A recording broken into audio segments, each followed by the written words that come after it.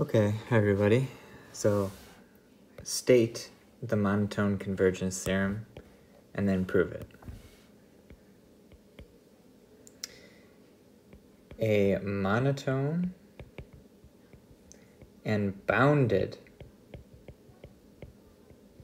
sequence, and this is important, of real numbers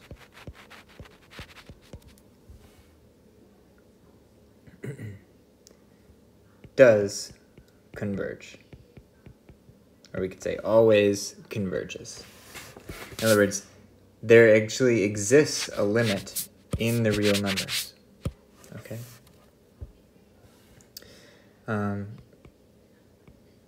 Compare this to a sequence of rational numbers,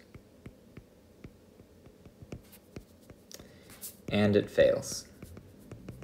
Okay, this is not part of the theorem. This is sort of in parentheses. It turns out that because C is R2,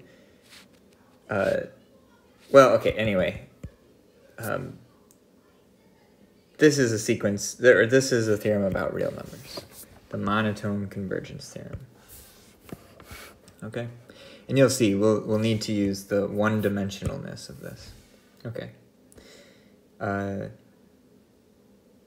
Great. Okay. Now, what does it mean to be monotone and bounded? Well, there's actually sort of two theorems in here. So let me just sort of expand on this. Monotone increasing and bounded above. That means that there exists some upper bound, maybe called capital U, with x sub n less than or equal to capital of U for all n. Or you could do monotone decreasing and bounded below. There exists some lower bound with all the x sub n are actually bigger than that lower bound. And both proofs will proceed similarly. So let's prove star. We will prove star, and the whole thing can be, this lower one could also be proved very similarly. Okay. Well, what do I mean? A monotone increasing and bounded above it does converge. That's what we're going to prove. So let me just write that. We will prove that a monotone increasing sequence of real numbers that is bounded above converges.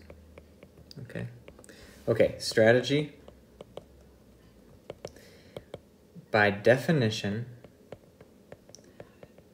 of the real numbers, we know that every Cauchy sequence converges.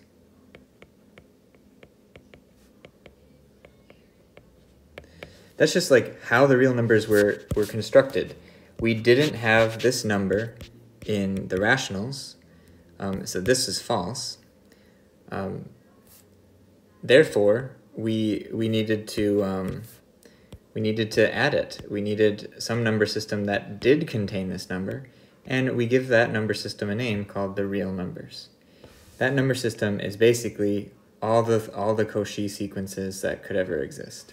And square root of 2 can be represented as a Cauchy sequence like the Babylonian square root sequence.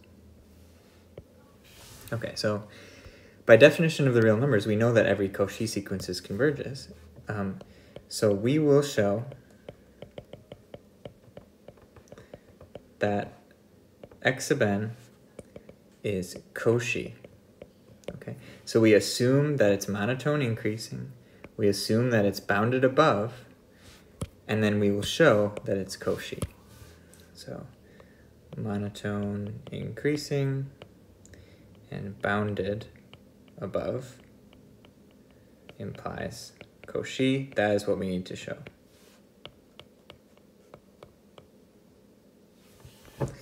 Okay, so now what does monotone increasing mean? This means that the next one is bigger than the previous. What does bounded above mean? It means there exists an upper bound. I don't call it u for upper. It's a real number such that the x sub n are all less than or equal to u for all n. Okay, so now picture. Here's u. And somewhere is x sub 1, somewhere is x sub 2, somewhere is x sub 3. Oh, nope, that would be wrong because we're monotone increasing. X sub 3 cannot be here. So I have to go this way. X sub 3, x sub 4, x sub 5, and it goes forever and ever. And we don't know exactly what's happening, but we do know that all of them are smaller than u. Okay. Okay, here's the strategy.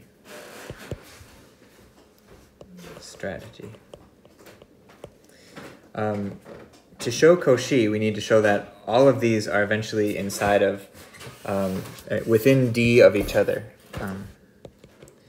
To show Cauchy, we need that any pair like x sub n and x sub m should be within D of each other.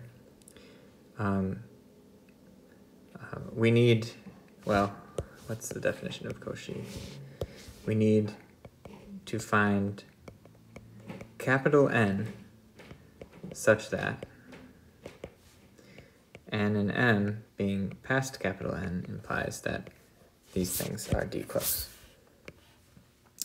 And we need to do this no matter what D.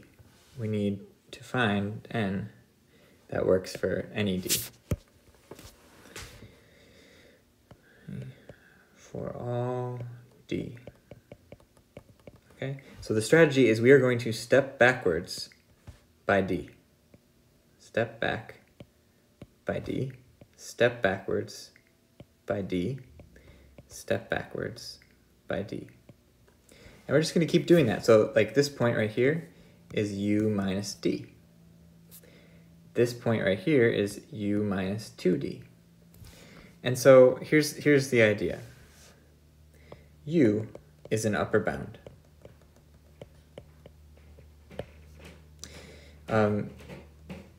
Either u minus D is an upper bound, is still an upper bound,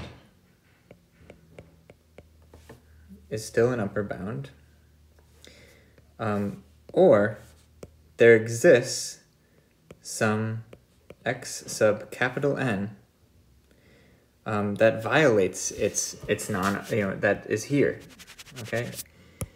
That's inside of here. Some capital X sub N greater than u minus D. And then we'll step another. Either u minus 2D is still an upper bound. So, if not, either u minus 2D is still an upper bound, or there exists some x sub n greater than u minus 2D. And proceeding by this, like stepping back from u, there will be some k, some number of steps such that u minus kd is still an upper bound,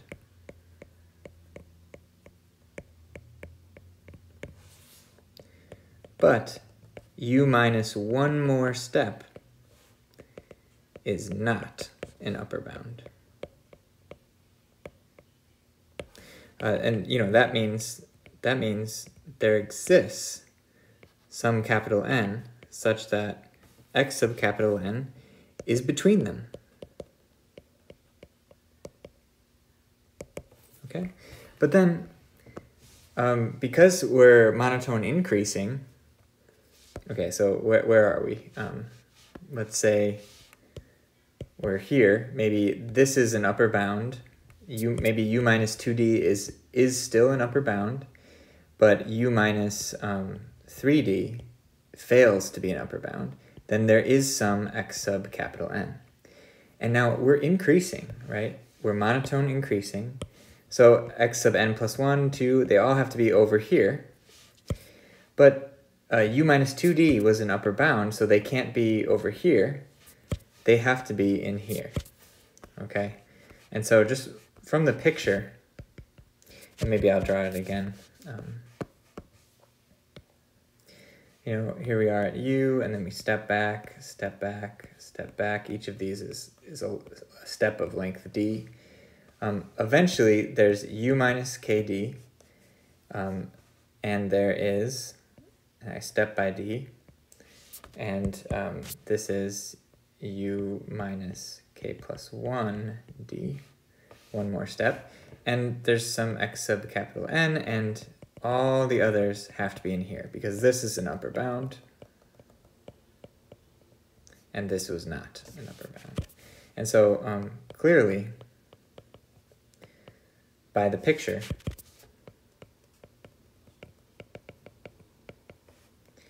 we see that, you know, for any of the next ones, by increasing, they have to be here. And since this is an upper bound, they can't go past here, and so they're trapped.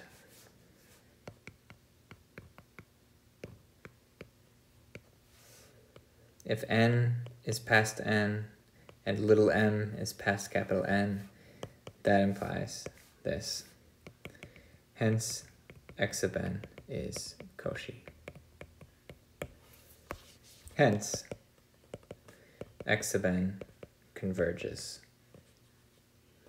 Since in the real numbers, all Cauchy sequences converge. Okay, so you see, we really needed it to be increasing because then they can't go back this way.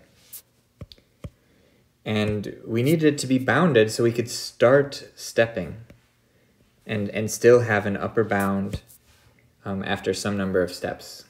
Okay, and so we needed both hypotheses, that it be monotone increasing and bounded from above.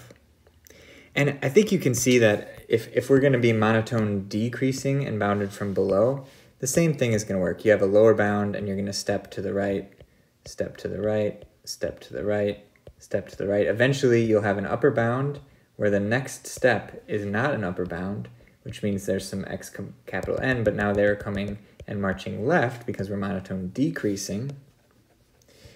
And then they're again sort of trapped in here. Okay. This was really important. First of all, to note for the reader that in the real numbers, every Cauchy sequence converges. So if we want to show that a monotone bounded sequence of real numbers converges, all we have to do is show that monotone and bounded implies Cauchy.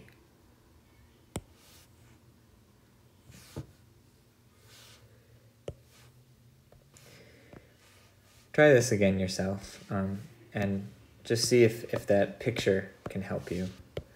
You know, we're going to be increasing, but we have an upper bound, so then just step back, step back, step back.